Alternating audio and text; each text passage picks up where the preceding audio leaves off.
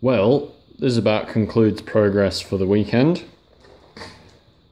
Woo! And there she is, on her feet for the first time. All the bits attached. Doesn't have the steering in place, obviously, so these are just flopping around in the breeze there. Got the battery in. The steering motor there. All the suspension is working wonderfully. With the weight of the battery in there, it really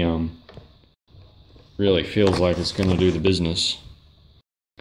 For the fuel tank, I was going to use this elbow section.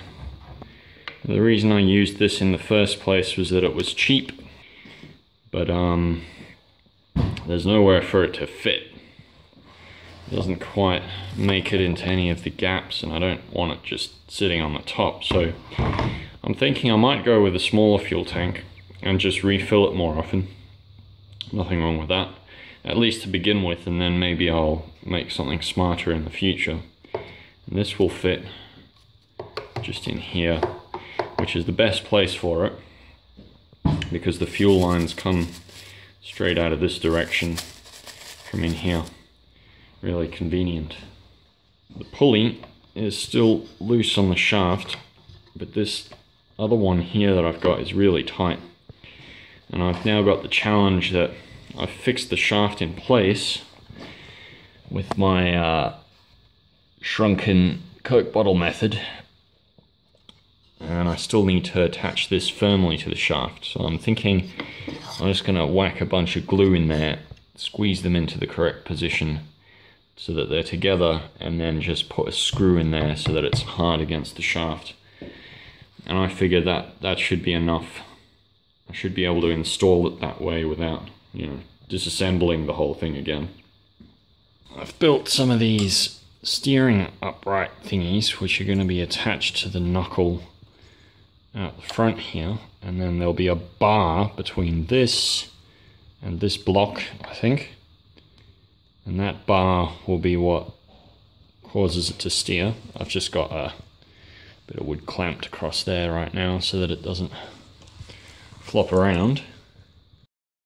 In order to design my steering assembly, I've written a piece of software which simulates the steering linkage.